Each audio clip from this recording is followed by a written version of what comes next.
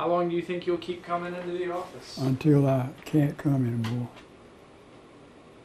As long as my family will drive me up here and get me home.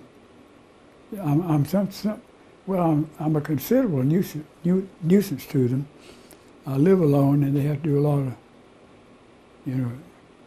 tending to me, but I'm still able to sit up and take nourishment. So I'm going to continue to come as long as I can. What do you normally do for the firm? Well,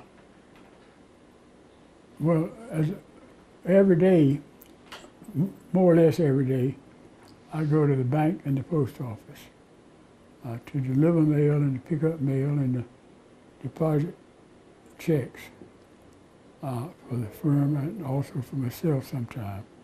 And that's the only real chores I have at the firm. But sometimes there won't be any.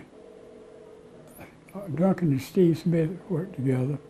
Sometimes neither one of them is here, and somebody comes in to ask a question, and the ladies will call upon me to help the person.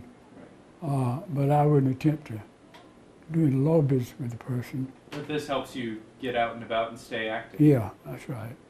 But and they tolerate me. I mean, an aggressive modern firm wouldn't tolerate somebody like me, but Duncan and Steve tolerate me, and get along fine.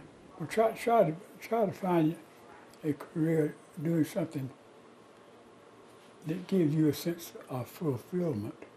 I see a lot of people who they got a job. That's not much of a life if you just got a job. Your question was secret of longevity.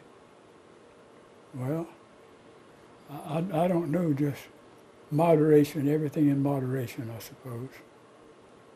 Although when I was working hard, I didn't work in moderation, I worked hard.